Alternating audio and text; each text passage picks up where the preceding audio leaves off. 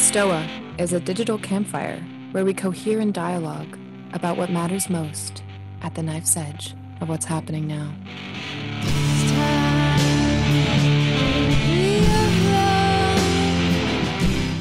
Oh, I love that song. All right, everyone, welcome to the Stoa last session before the Christmas holiday. I'm Peter Lindberg, the steward of the Stoa, and the Stoa is a place for us to cohere and dialogue about what matters most at the knife's edge of this very moment. And today we have Janet Bennion, a program director of anthropology and sociology and professor of anthropology at Northern Vermont University. She specializes and is known for gender dynamics or studies in gender dynamics in Mormon fundamentalist communities, which practice polygamy. And today she's going to talk about recent research on polyamory and monogamy. So it's going to be a discussion on that, and it's going to be quite fun. So how today's going to work, I'm going to tag in Janet in a moment, and then she's going to share her thoughts for about 10 to 20 minutes, and then we'll pivot to Q&A. If you have any questions, start putting in the chat. Calling you, unmute yourself, ask your question. If you don't want to be on YouTube, just indicate that, and I'll read your question on your behalf. So that being said, let's see if Janet has the option to unmute herself. She does. Welcome to the Stoa, Janet. Thank you, everyone. I appreciate you all being here. I know it's close to Christmas. You're probably wondering, well, shouldn't you be, Christmas shopping right now? But I'm glad you're here. And I'm especially glad for those joining us from Europe. I know it's late, but it's going to be worth it. I promise you. What is it, 10 o'clock? Something like that? Yeah, okay. So my idea behind this was to look with scrutiny on the standard that we hold up called monogamy, and how Western culture labels monogamy as the superior form. Although cross-cultural ethnographic research and historical data state otherwise. And so I just want to put that out there as a challenge. And in order to make this more interesting, I thought I'd give you some background about my own story, my own research, and my academic journey, because it's sure to amuse you, and hopefully it will inform you as well.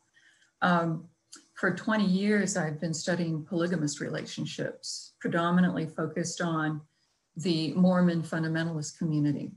And some of you may have seen, let me just split the screen here or share the screen for a moment to show you one of the books that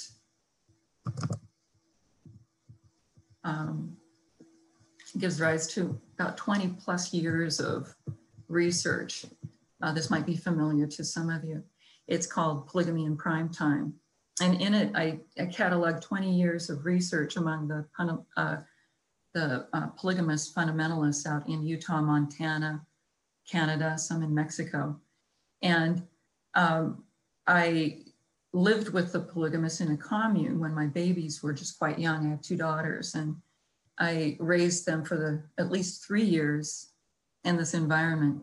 And I was able to see firsthand the nature of these relationships and the intricacies and complexities of these marriage forms, and how women would often put their own desires to the back burner. It's a patriarchal group.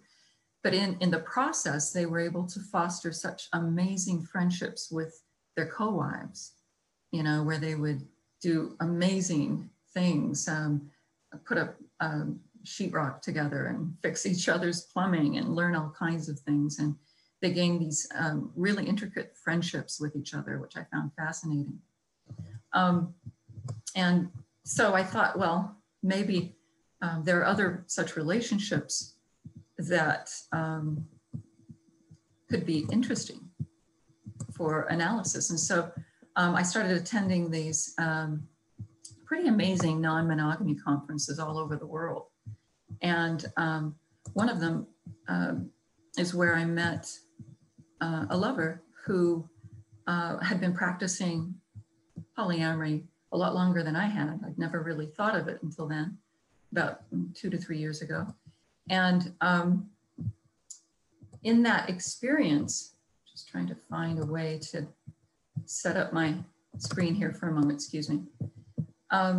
I became interested in finding out whether the relationships in polyamory mirrored anything that I had experienced with the polygamists, and also in my own experience, having been married twice and divorced twice. So I was really fascinated. And so I established myself as a polyamorous person. I had a lover in Europe, the other in Vermont. And this went on until recently, until COVID made it impractical. As some of you know who practice non-monogamy, COVID really does create some challenges for the lifestyle. And so a couple of years ago, to learn more about polyamory and also to spend as much time in Europe as I could, I got a grant to study polyamory in Paris. And just so that you know the definition, polyamory is consensual, ethical, responsible, non-monogamy, right? Some of you are nodding your heads, you're familiar with it. It's multiple loves. And some of those loves are sexual, some of them are not sexual, but that you are, loving in these relationships. And let me just repeat that again so that you know the definitions: consensual, ethical, and responsible non-monogamy, where you have many different lovers that you're honest with and they know about your affiliations with others. And so it's all above board, consensual. So in Paris, I found, and I just published a study on this group, that these particular Parisian polyamorous were very insular, just a small group of anywhere from 350 to 750, depending on which group you talk to. Predominantly white, middle class, and they loved gaming. So they were geeky gamers, atypical intellect, feminist, anarchist, extinction rebellion folk that would often be seen, parading with the group of eco-friendly extinction rebellers. They're into kink, BDSM, gender fluidity, and they're all drawn to multiple loving relationships, again, based on honesty, consent, and compersion. So for those of you who've never heard that term, it means that you're okay with your lover's lover, that you are approving of that transaction, and that you give support or sponsorship to it. So again, in my situation after 2 long-term marriages and divorces, this appealed to me greatly. And so I began to write an ethnography, and I presented myself to the subjects as someone who is an auto-ethnographer, and somebody who's both interested in it for myself, but also I wanted to hear their stories. And it was probably one of the most pleasant experiences of my life to interview people in Paris, drinking wine and beer and coffee in the cafes of Paris, talking about their sex lives. It was really rigorous, hard. It was a hardship. And I was paid to do it. So it's a good life. And so I wrote the ethnography, and I was able to do a profile of these people. And I began to map the Paris multiple relationships in a network graph. And so let me just show this to you for your interest. And I'm going to put the link to this in the chat form later, okay? So just a second here. I'll bring this up.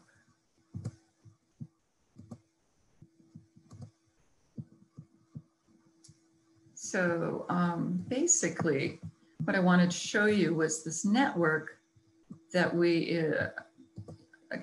a few scientists helped me with this, one from the Cree Center and then a colleague of mine at NVU. And what we did was we wanted to, let me just enlarge this, to be able to express the nodes and vertices representing individuals within the polyamory network and all of their linkages with others. And so you can see here that there are clusters. There's a high degree of centrality and modularity for certain members of the group. And I had thought that I would ask, whether it was males who had more modularity, centrality, density than females, because that's what we're told in psychological evolutionary studies. We're told that men are the ones who are better at this. And they have many years of experience in genetic hardwiring to have multiple loves. So this has been taught and is still taught by people like David Buss and others, Robert Levine, etc., Lionel Tiger, many evolutionary scholars. And so I set that up as a question, as a hypothesis that it would be, in fact, men that had more centrality. But in the Paris community, it was proven that women had more modularity and stronger relationships. And it's not only that they had as many lovers as men did, but that they fostered these relationships, not only with their own partners and lovers, but that they created friendships and partnerships with their metamors. Metamors are those lovers of your lover or partners of your partner. And so that created a slightly different effect. And I published these findings recently in the UK journal, Sexualities. Maybe you're familiar with that one. So I kept exploring, I kept looking at this question of not only polyamory for others, but polyamory for myself. And I began to ask questions of my students and others of whether or not monogamy should be the standard. So my question is the monogamous standard still relevant in a free and liberal 21st century society? I thought that this would be a good question for a philosophers group like yourself. Or are there other viable alternatives, non-monogamous alternatives, such as polyamory, that may be more conducive to a progressive, again, liberal thinking society, progressive thought and action? So let me just give you some background about this. And I have a beautiful cartoon strip that illustrates this by Isabel Rosa. I think she's the author of it.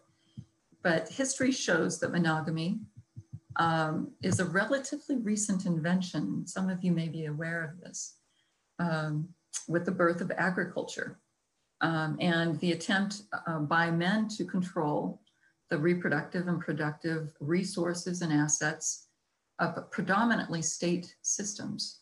So those of you who've taken history and anthropology are well familiar with this, but it's been sold to us as normal.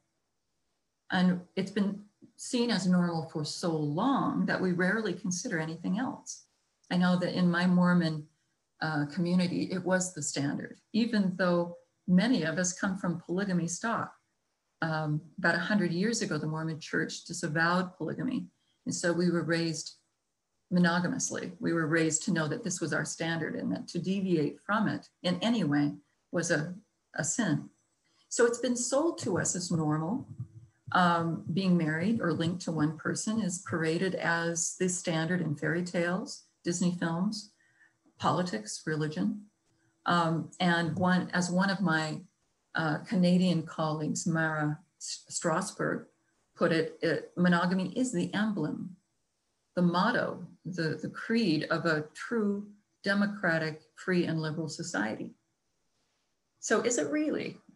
We treat it if it's an innate part of humanity, but is it really innate or is it a cultural invention? Recent evolutionary biology shows that monogamy may not be our closest affinity. Mary Batten and various other scholars have shown that women are libidinous. We're very strongly related to bonobos chimps who are polyamorous. And so does evolution prove that we are monogamous or polyamorous?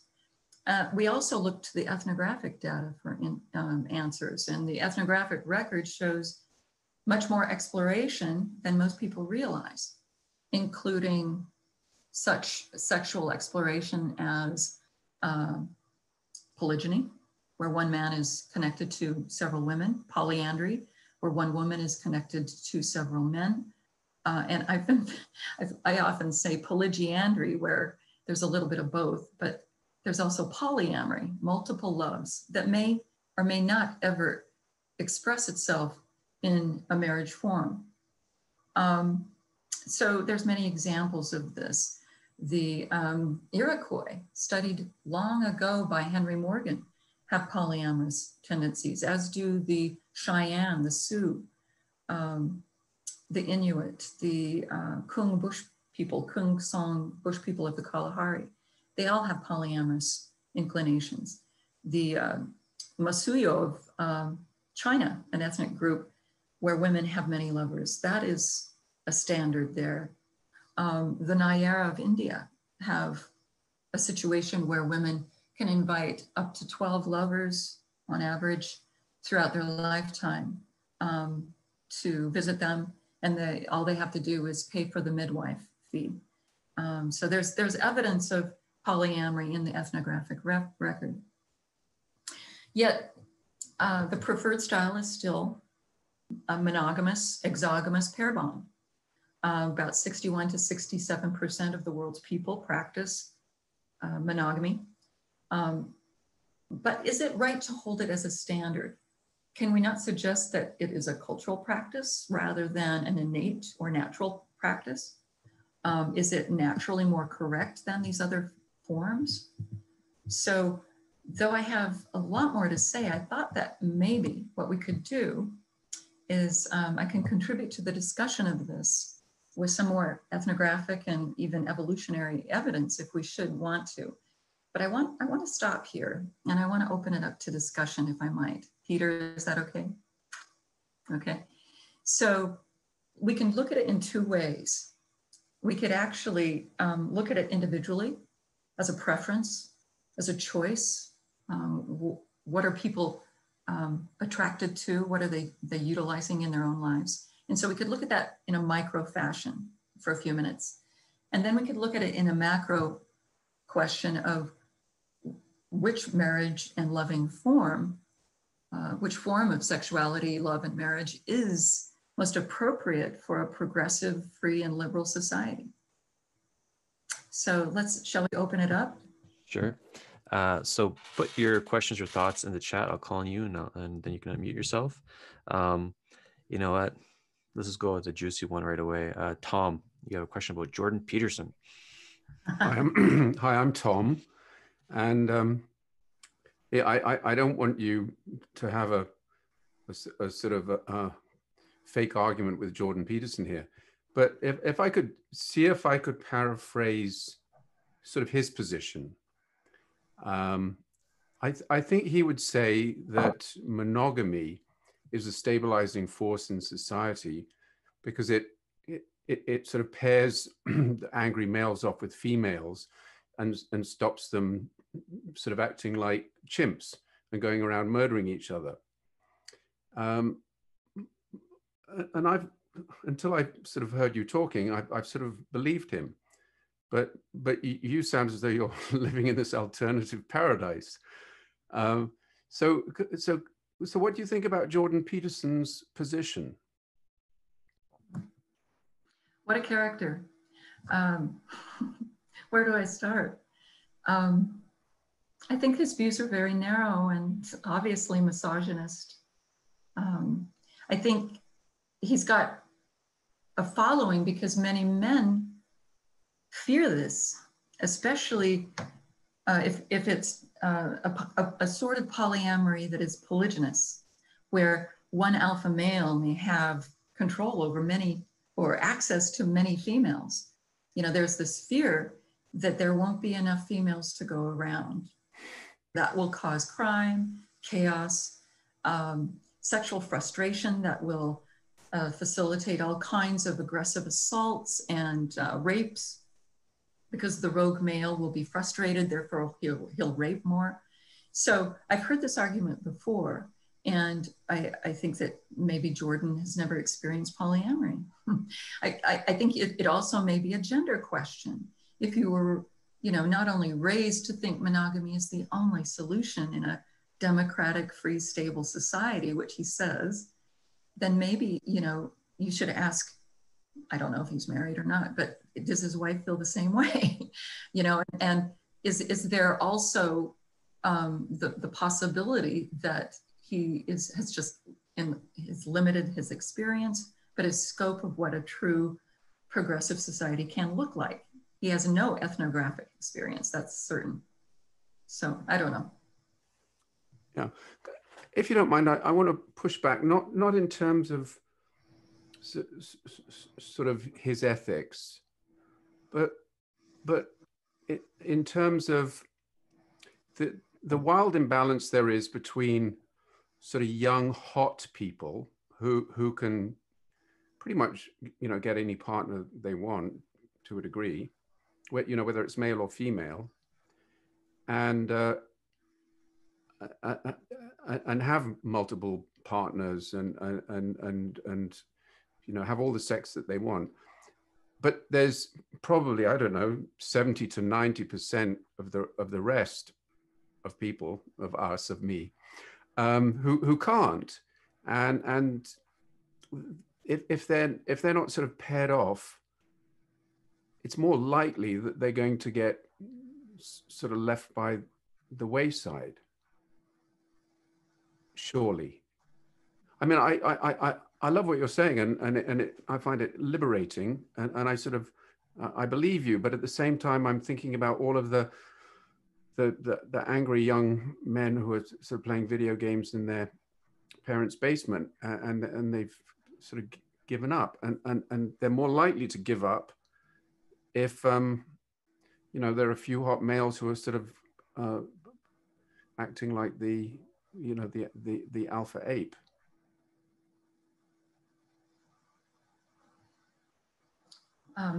Again, I'm not sure I can respond any more other than looking, you know, this Jordan Peterson incel movement often raises questions similar to what you've just said, that what about all the men who are going without? And wouldn't poly forms foster that kind of division between those who can and those who do not have access? And I agree with you, it is a problem. Again, I mentioned Maura Strasberg, there's other scholars, all of them from Canada actually, who are part of, they've created chapters in my book, The Polygamy Question, and they raise some serious challenges to not only polygamy, but various other polyamory forms, because if widespread, polyamory, polygyny, polyandry could create some financial concerns as well. Mm-hmm. Not only social and sexual, you know, possibly sex ratio issues that I think Tom is bringing up, but also financial concerns. So that could be discussed. And to risk making things awkward, because every time Jordan Peterson's name gets mentioned, I feel obligated to say this. He was my therapist for 2 years, for the record, before he became famous. And we did have a lot of conversations about this subject, but I will hold my questions, and feel free to make lobster jokes in the chat. I won't tell him. So maybe Gray, I will take you in. Hi, Janet. Thanks for being here. I just had a question about if there's ethnographical data on how monogamy went from this new practical innovation alongside agriculture to something of a moral institution that carries with it this perception of having existed forever. Yes, and this is something that I teach in my ANTH 101 class. And so if some of you have heard this before, forgive me. I don't think there's any of my students out there, but it's basically following along the lines of intensified agriculture, you know, where storageable grains create the social central power. And that because livestock on the hoof typically requires male labor, males then control that.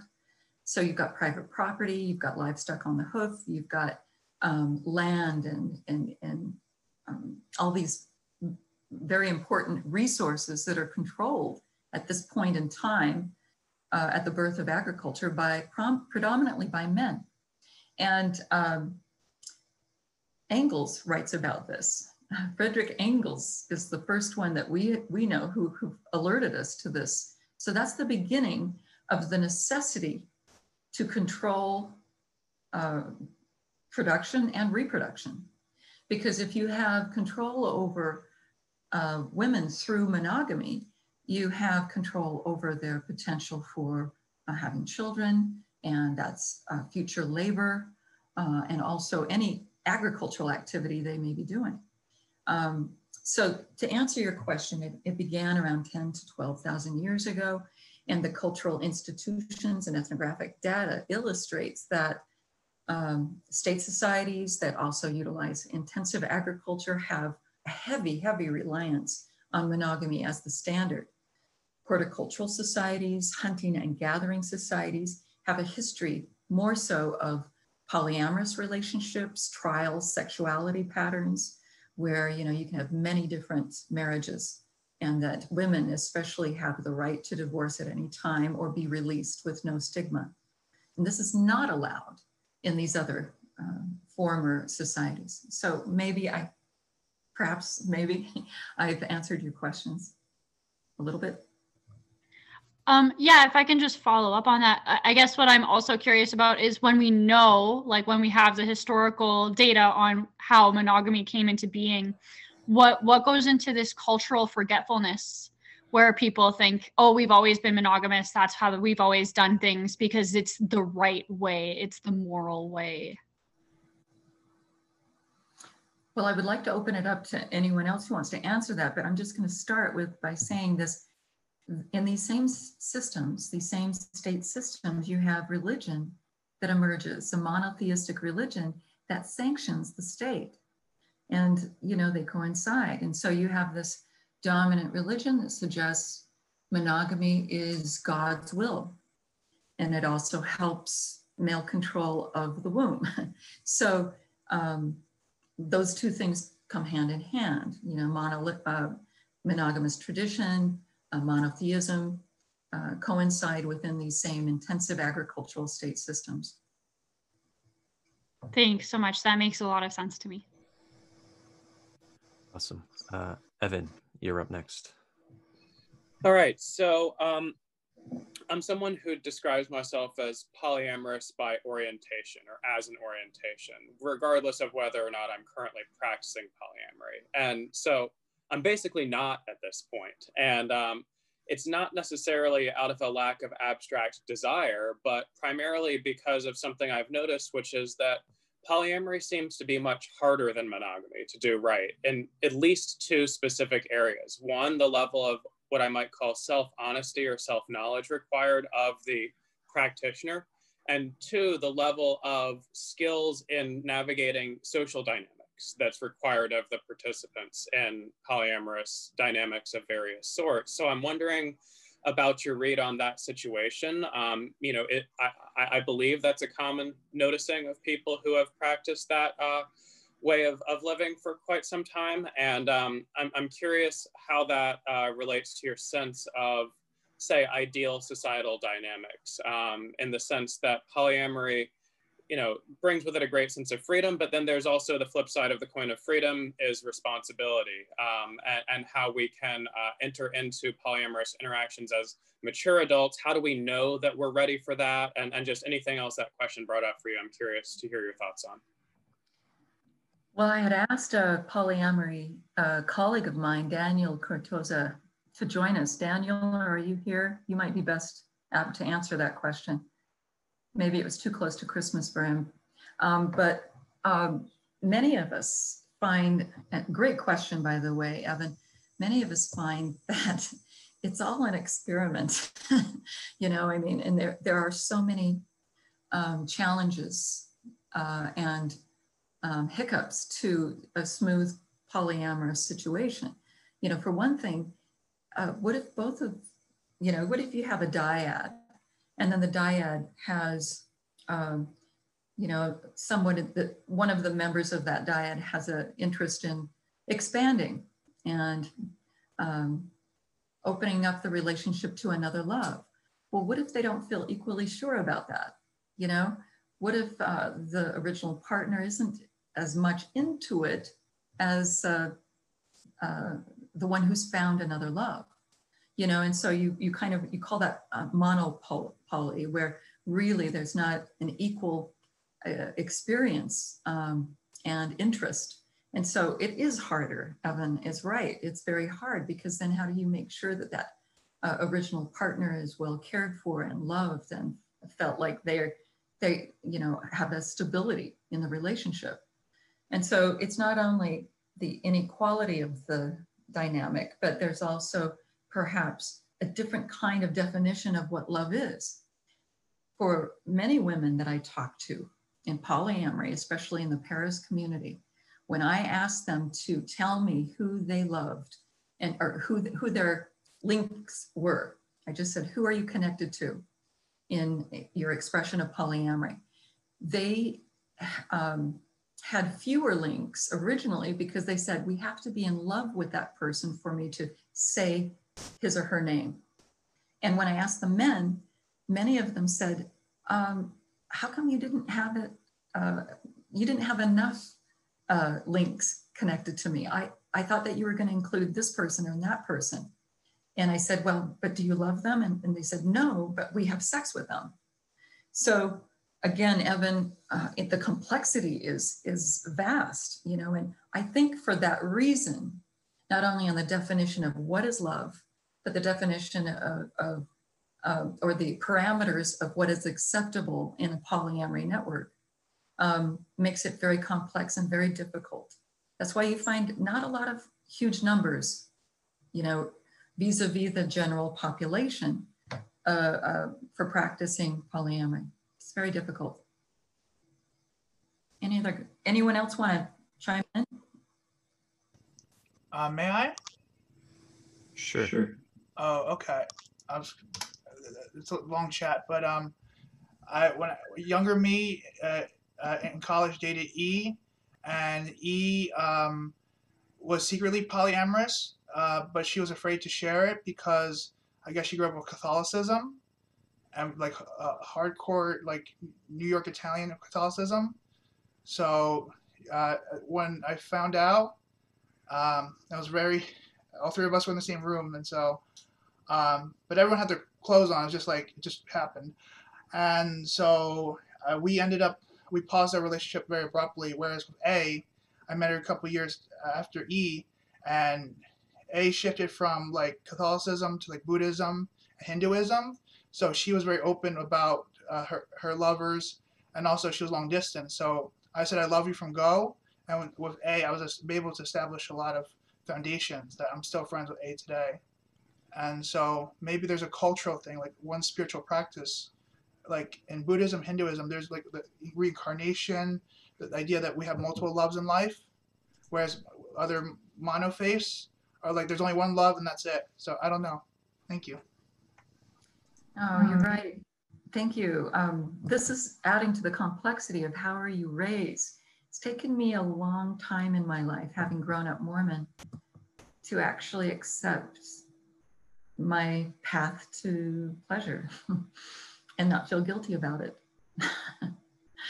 So it can be complicated, if you were not raised with that kind of sexual openness and sex education too. We didn't have a lot of healthy education in Utah towards self-actualization and sexual autonomy. So if you've got a partner who's hesitant or guilt-ridden about it, then that can really put the kibosh on a healthy polyamorous relationship, I believe. There's so many good comments. Which one do we choose, Peter? There's a question that's alive for me, which I'd like to ask, which tags on Evan's question. And I'm reminded of Jeffrey Miller. He did this tweet that he got dunked on. He said something like, you need to have a high IQ in order to be poly. And everyone was making fun of him because it was like IQ signaling and stuff. But in reference to what Evan said, is there some requirement for abstraction and dealing with complexity that makes one successful at a poly lifestyle? Because everyone that's poly I know, and the people in the room like Evan and maybe Gray who just spoke, they're like really freaking smart. So I'm curious if that and other characteristics are something that you find common with people who do poly well. So glad you asked that. In my recent study in the Sexualities Journal, I found that the Paris polyamory group were highly educated, you know, middle class, highly educated. And they even had signs what in France they call the zebra characteristics, which is atypical intellect. Not only being able to juggle a lot of different ideas, but being able to confront and embrace nonconformist ways of loving without trauma, you know, without the, I mean, you know, if we carry a lot of guilt and a lot of questioning and hyper analytic doubt in our mind, it makes it harder. And this group didn't have a lot of that. They had already a nonconformist attitude. And when I say atypical, they were able to see things differently and perhaps in multitudes.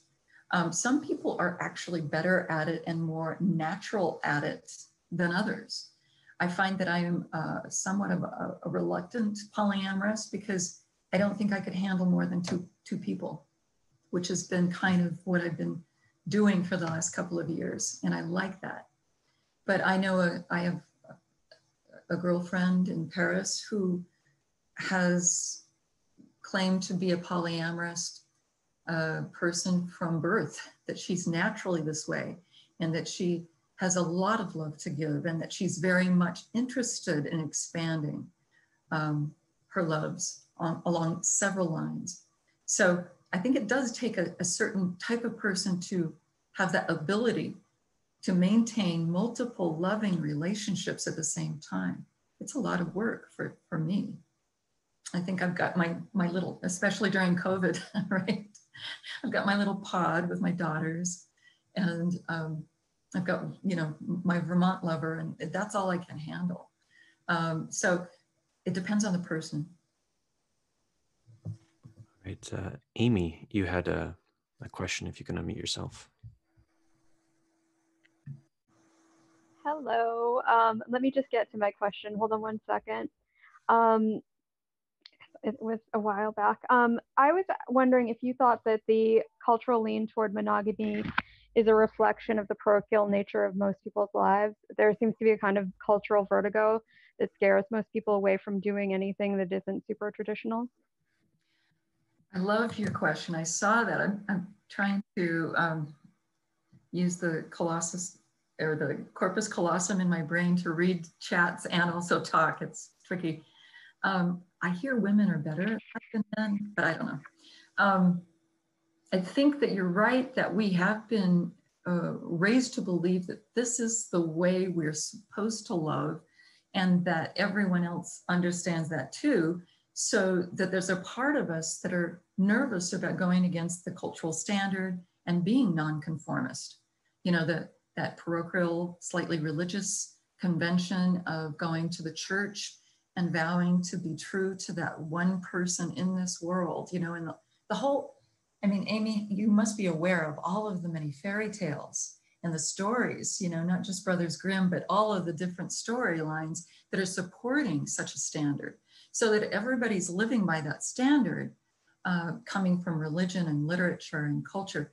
Then how are we going to be comfortable embracing it as a people, as a society? There's going to be a lot of judgment and stigma. For example, in my paper, I noticed that in Paris, there's a huge stigma against women having multiple loves. There's not a stigma at all for men to do so. You know what I mean? I mean, look at the presidents, Mitterrand and Sarkozy. Many different men have come out as valiant and heroic even in their masculinity for having a lover on the side, a mistress. It's a French thing. But for the polyamory community to break that standard and have women, empowered women, I can't tell you how many fabulous women were in this group that are amazingly strong and courageous. For them to admit to the Paris world that they also have many lovers, it's not done. You don't do that. And, you know, challenges would come up to them and walls. So I don't know if I helped to shed light on Amy's question or not. Any follow-up, Amy? No, that was great. Thank you so much. I really appreciated that. Right. Elliot, you had a question? Hi. So in the kind of idea that poly kind of puts beta males at risk, it brings up the question of like where, and this is kind of what those who are pro-monogamy for this reason say, like that we have this kind of, it brings up this idea of like one's individual choice versus one's responsibility to society.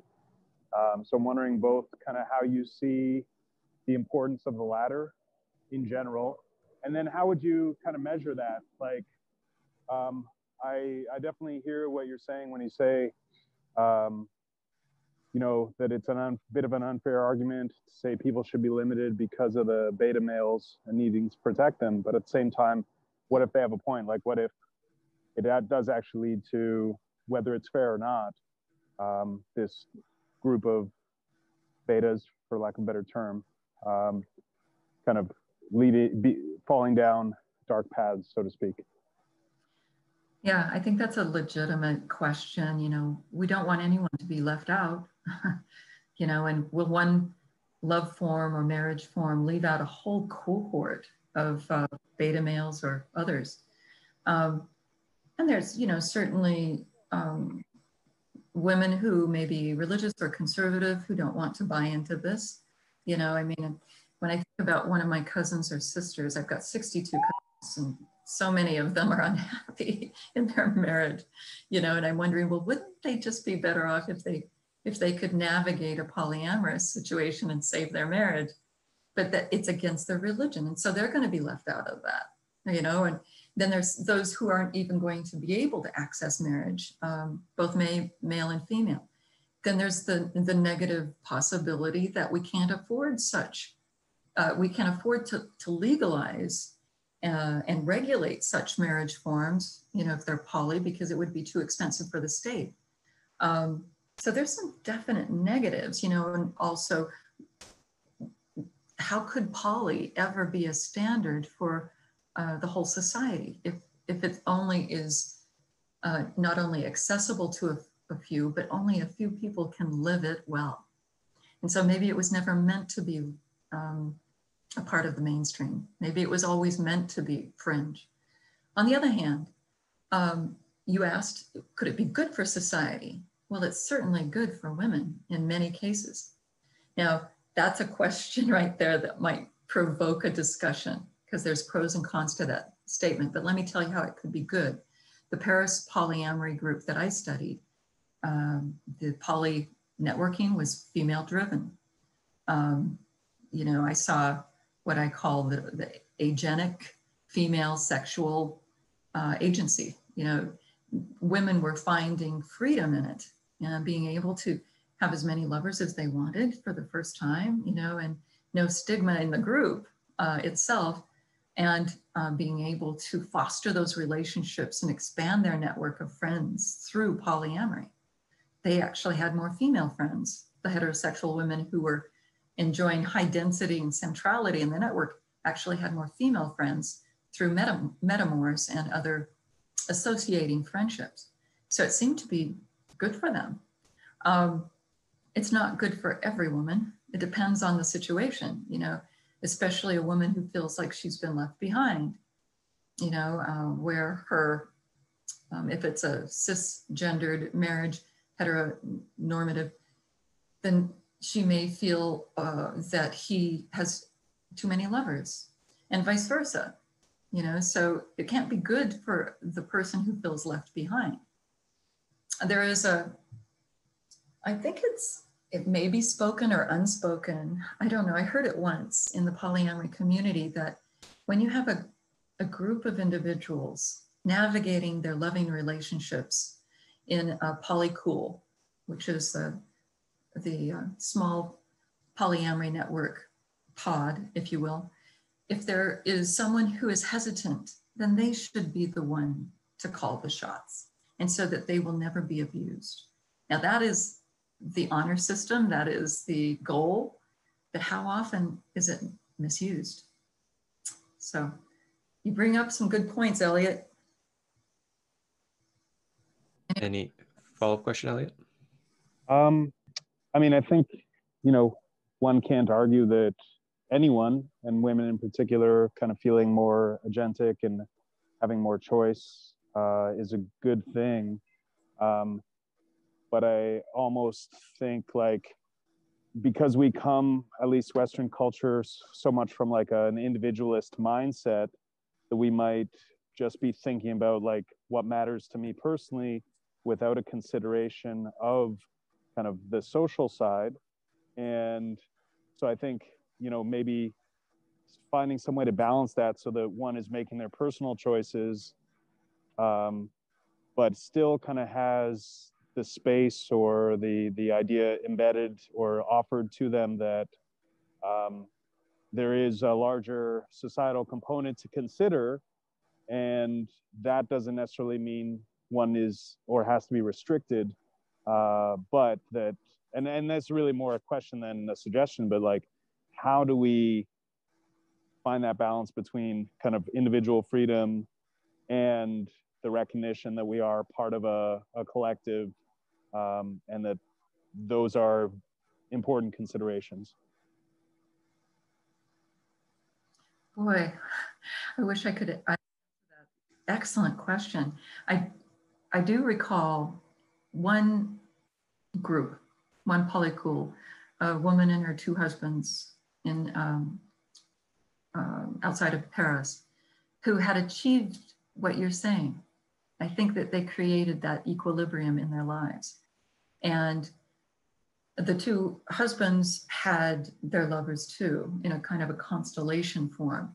But the hub was this woman who created this amazing domestic haven for everyone. And they had 8 kids among them. And they got along really well, fabulous communication. They've been together a long time. And they shared childcare, even the metamors. So the husband's lovers would help with childcare. And so this woman was the hub, and she kind of set the tone and the temperament. If there was going to be a new lover, if her husband was going to bring into the picture a new lover, she would like to meet that person and discuss with them their intentions and tell them who she was and let them know, well, frankly, she's the queen of the castle. And with that kind of strong, centralized female role, she was able to create this harmony and rule structure that both gave rise to individual freedom for herself and her husband, but also had a very stabilizing effect for the whole hub. I really admired that. Thank you. All right. Let's go with Rosie. You had a question, and then we'll go to Pranab. Rosie, you're up.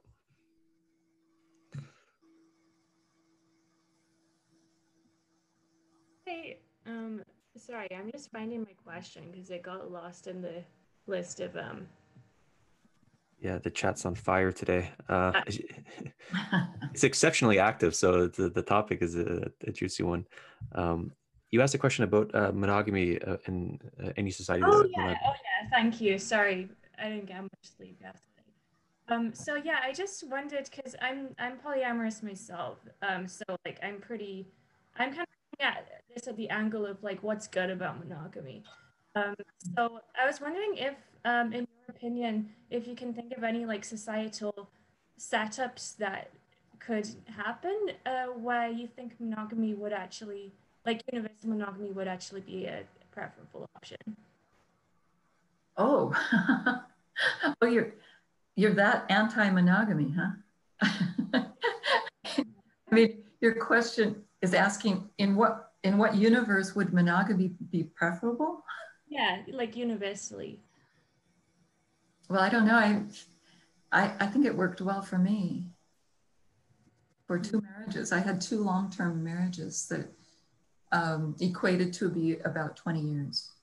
And I really thought they're both very fabulous men who I love dearly. And I wonder if we could have still been together had we tacked on a little polyamory on the side. But no, I think that for the time that I entered into it, monogamy served me very well. I had 2 children. I had a supportive, well, sort of supportive husband and his family and my family in a traditional Mormon gathering, a temple marriage. And so for at least, I would say about 7 years, it worked really well to support me in my goals as a young mother. But I think that that was because I was raised with such a strong religious background. And so it made sense to me. So if you're asking, where does it work? Well, a strong religious background, you know, Catholic, Mormon, Protestant, whatever, people who really believed that this is your eternal mate. You know, with Mormons, it's your eternal mate. You're married for time and eternity, so it better be damn good. Maybe that's the problem. Maybe that's why it didn't last. But there's a religious context and economic sharing context that makes sense to you. You know, the division of labor, where there's an agreement, a non-duplication of labors, maybe the traditional one where the woman is at home, the man works, you know, so that there's this agreement. In those contexts, monogamy might be preferable. Any follow-up question, Rosie? Yeah, I mean, to me that seems like all of that's achievable while not being monogamous. I mean, I'm married myself, and I plan to have kids with my husband at some point. We've been polyamorous the whole time, so I don't necessarily see exclusivity being the same thing as commitment in that way. They don't necessarily have to go together at all.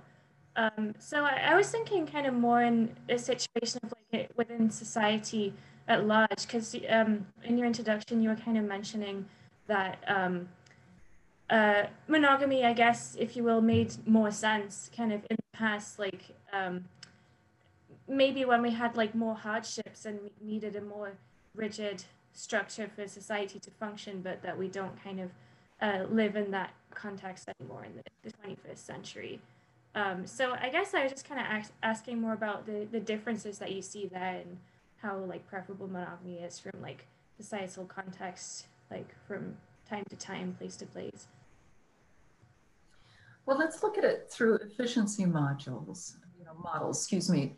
Being efficient, what does that mean? I see things differently. I see things like you do now, but at the time of my young marriage, my first marriage, I was really very, very content to use the monogamous structure to my advantage, because I felt like I was a strong person in the marriage and I felt like I could say and get what I needed. But so many marriages are not like that. You know, one of the faults of monogamy is that in traditional heteronormative patriarchal monogamy, the woman is under the thumb of the man more often, and she doesn't have a female network or other lovers or other friends because she's controlled more decisively in that structure. And that's why Betty Friedan says it's got to go. You know, back in the 50s, she wrote The Feminine Mystique and said monogamy, traditional patriarchal monogamy, is the worst possible thing that could happen to a woman if the conditions are patriarchal. But I saw myself in that context as a free woman, educated. You know, my mother called me controlling. Maybe that helped, I don't know. But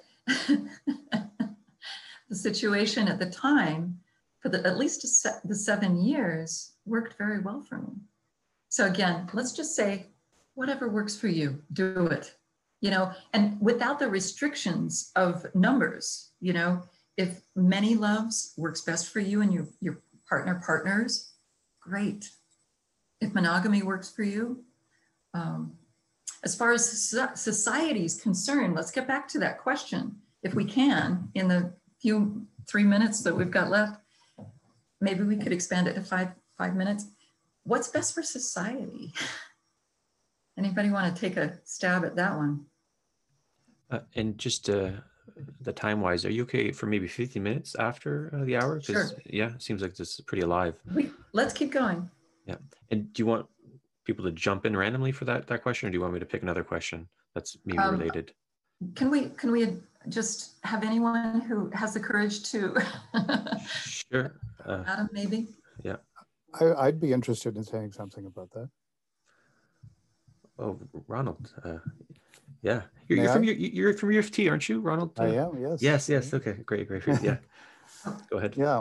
Well, see, I think that when people talk about the impact on society, think back on the whole debate about homosexuality. There was all the stuff about how it was going to be a disaster for society if you allowed homosexual marriage. This was such obvious nonsense, but the reality of it was that people thought that it was bad for society because other people would be doing things that they didn't approve of. And I think with polyamory, the stigma of polyamory is what makes people think it would be bad for society, when there's obviously, as you so rightly said, in the history of humanity, this just perfectly nonsensical, except insofar as in polygamous society where only the men get to have many partners, that also means that many men get absolutely no partners, if that is indeed a strictly enforced rule. But if women have many partners and men have many partners, the whole business of letting these poor incels stew in their solitude becomes completely beside the point. Yes, some people will have more difficulty finding partners than others, but that's true in a monogamous society just as much, if not more. Well done. Thank you. I have a comment, but Adam had his hand up too.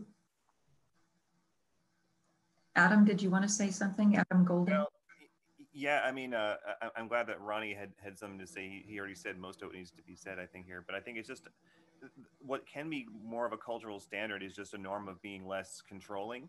And I know it's kind of inflammatory to put it that way because it's kind of like just calling monogamous people controlling. But I mean, I think it's basically the reality that, like, look, everyone can develop like a sick desire to control other people, and like look at the society that we live in. So I think coming at it from a political angle like that and about the psychology of being controlling sidesteps the whole thing of like, well, what if I don't have time to have 3 partners? It's like, that's fine, just like don't be controlling. To me, that's the cultural, in terms of what's good for society, would be a less controlling society, and that like the like how do I manage my timetable thing is kind of like a red herring. Thanks, Adam. I have to say, and there's some comments on this, for those who've lived in polyamorous situations, time is the key. And you mentioned that. If we were to thrust this on society, we would all be running around polysaturated.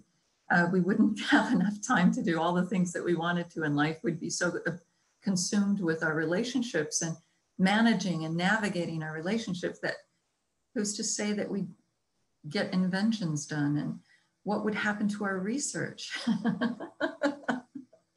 I'm sorry, I don't have time to teach. I don't have time to do research. I've got 3 lovers and it's just, sorry. Yeah. The other thing I wanted to say along with Ronnie's, may I call you Ronnie? We don't know each other, but is the other societal issue is if you are living a stigmatized sexuality or marriage form, it's rough. And I've been studying polygyny in Utah in this way, and something amazing happened, which opens up the question for polyamory as well. Is this last year in Utah, the state legislature voted in favor of decriminalizing poly forms of marriage, which was a victory for many of us scholars who have seen that, you know, stigmatized sexual forms and relationship forms keep people in the dark, and some of the abuses relating to these forms don't come to light. And so if you decriminalize, if you open it up to let people live their lives with the support from helpful agencies social work agencies so that if they need help, then this is a good thing. So this one legislative act occurred in the United States, and I was shocked because we've been waiting for it to happen in Canada twice, with the 2010 and the 2006 polygamy trials that I was a part of, and it did not happen. So Utah is more progressive than Canada. I couldn't believe it. I just wanted to let you guys know about that. Is there another question, Peter? Yeah, we can maybe field one or two more. There's one that just got posted. Give me one moment. Lucy, you had a question. Yes, it's another field. Actually, it's as coupled or as polyamory, we are parents sometimes. So have you have any information on how they can take care of kids? So I know some people in the area here where I live that I speak with polyamorous, and they're just like, oh, my dream is to have more kids, and I figure out that they will be raised by the community. I like that. I'm not sure it's realistic. So maybe you have some observation that you've made. Well, there is this group in San Francisco that started in the 70s to use their polyamory for the express purpose of raising children in a better way, in a better world. And they set up in these Victorian houses with multiple families and polyamorous relationships, typically of something like 2 women and 3 men. And they would raise, gardens, raise their marijuana, and raise their children. And though I live in Vermont, I had expected more of this in Vermont, and I haven't been able to find it. But it's something that is a very Vermonty way of thinking of the world. You can raise a garden and tap the maple, but these relationships formed a coalition in San Francisco, and they had a newsletter that touted their successes in parenting. They said that, we can have 1 or 2 people go out into the world and make money, and then the rest can raise the children. The 4 parents at home will be there for the children, so that whenever there's a problem, a child will always have at least 1 or 2 parents available for solving their problems. And so the ideal is that it works. I have to say that the organization closed down in '89, and there were some foreclosures on the expensive homes, and I didn't hear much about that. But I do know that in Paris, the polyamory group does practice, the few that have families do practice child sharing, not only between the parents, among the parents, but the metamors and anyone else who's available in the network. And they say that it's very satisfactory. I did the same thing as a monogamous wife. I had girlfriends and sisters who helped me out.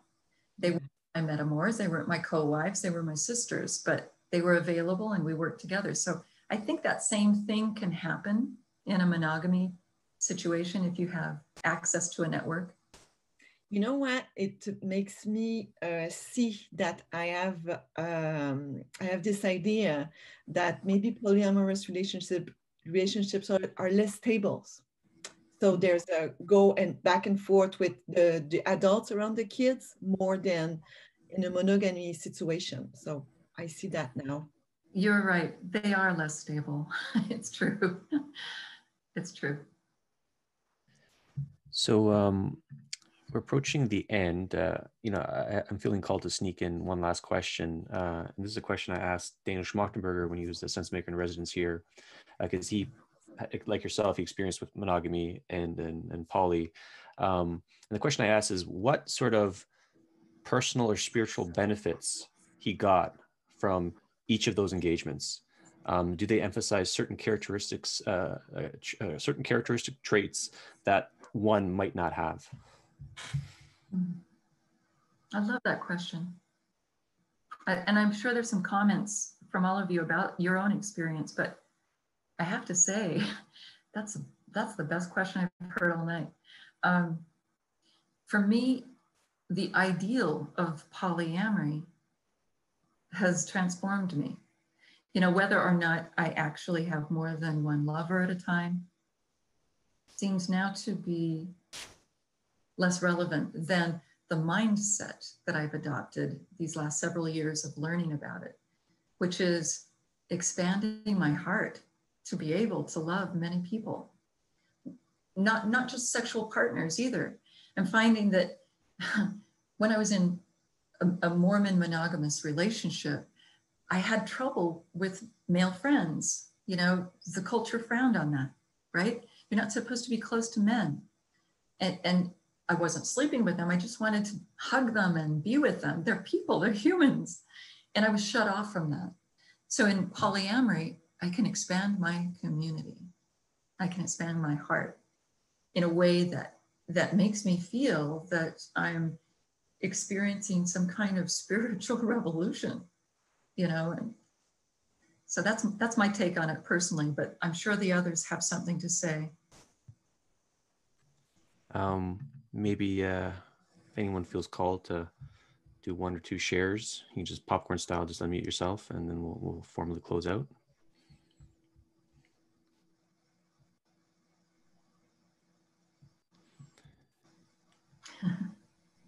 This is why we have like the structured Q&A approach, because it's people are gun shy, just unmuting themselves. But I do think sorry. Okay. I'm trying to like Yeah, chime in and be the good improv member. Yeah, I can share just that in my experience of being a polyamorous person, I've just really gotten to a place of like deep felt sense understanding that I don't have any sort of ownership over other people. And even if I was ever in like a monogamously structured relationship again, I could never go back to this place of people owe some section of their lives to me or something like that. So that's something that's been like really impactful for me. I think the most impactful part of practicing polyamory in my life. May I just say one last thing, unless there's another one? Did you call me, Peter, or? No, I didn't call you Hawk. But Janet, yeah, feel free to close us off with. I think that what we can possibly get out of this is that any society that limits our ability to love others in whatever way is fulfilling to us is a bad society. And the knowledge that one size doesn't fit all. There are many different sexual and loving and marital relations out there that are limiting and stifling to people. And then there are others that are uplifting and enlightening and expansive.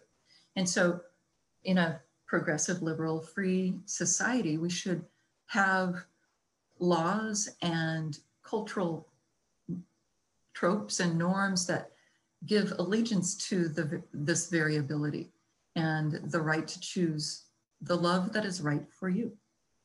So that's all I have to say. And thank you so much for listening and being, I really appreciate you, Peter, for hosting this. It's been an honor. Beautiful. I'll make some closing thoughts in a moment, but Janet, thanks so much for coming to Stoa today. We'd love to have you back. And people were suggesting conversations, perhaps Janet with Jordan Peterson, who knows, on. I'd love that. I'll be sure to send the good professor this video. So that being said, everyone, thank you for coming out today. For those who celebrate, I wish you a very Merry Christmas and Happy Holidays, and we'll see you in about a week at the Stoa. Bye, everyone.